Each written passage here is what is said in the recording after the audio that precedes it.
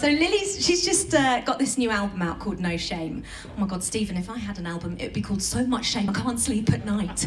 So I wrote this song as a tribute to Lily to tell you exactly what a people pleaser I am.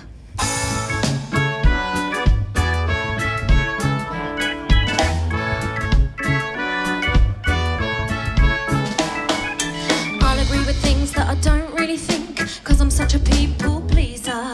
If only I was more like Lily Allen, that straight-talking Mockney geezer.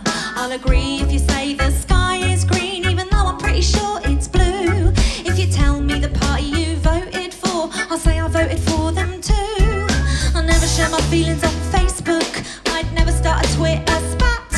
One day I might go on James Corden's show, so I'd never call him a twat. In public, I wish I didn't care what people think, it makes me a social cripple. I wish I could confess to my love of oral sex or the hair growing on my nipple.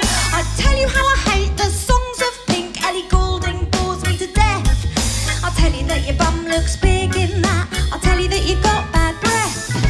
La la la la, I don't want you to think I'm weedy. La la la la, it's just that I'm so bloody needy.